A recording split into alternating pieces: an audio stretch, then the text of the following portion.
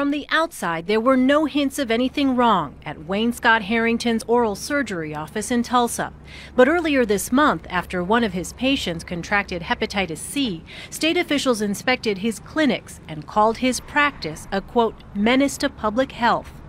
And it was just one violation after another, after another, after another. Susan Rogers is with the Oklahoma Board of Dentistry, which issued a formal complaint against Harrington. The complaint alleges he improperly cleaned dental instruments with bleach, causing them to corrode. Officials believe he then treated HIV and hepatitis-infected patients with those same instruments. A bunch of those instruments had rust on them. They were peeling apart.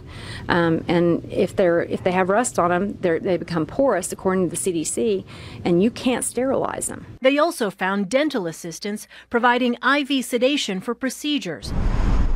Harrington's 7,000 patients will be tested in the coming days for hepatitis B, hepatitis C, and HIV, the virus that causes AIDS. One person wrote on our local CBS affiliate's website, "This makes me sick. Now we have to get my daughter tested." There have been no reports of other infections so far. Harrington has voluntarily suspended his license. Dr. Matthew Messina is with the American Dental Association. That destroys that level of trust for all of us, and that makes me very, very angry. I'm very disappointed. According to the Centers for Disease Control, since 1991, there have only been 3 times when patients in a dental setting were infected with hepatitis or HIV. Elaine Quijano, thanks, Elaine.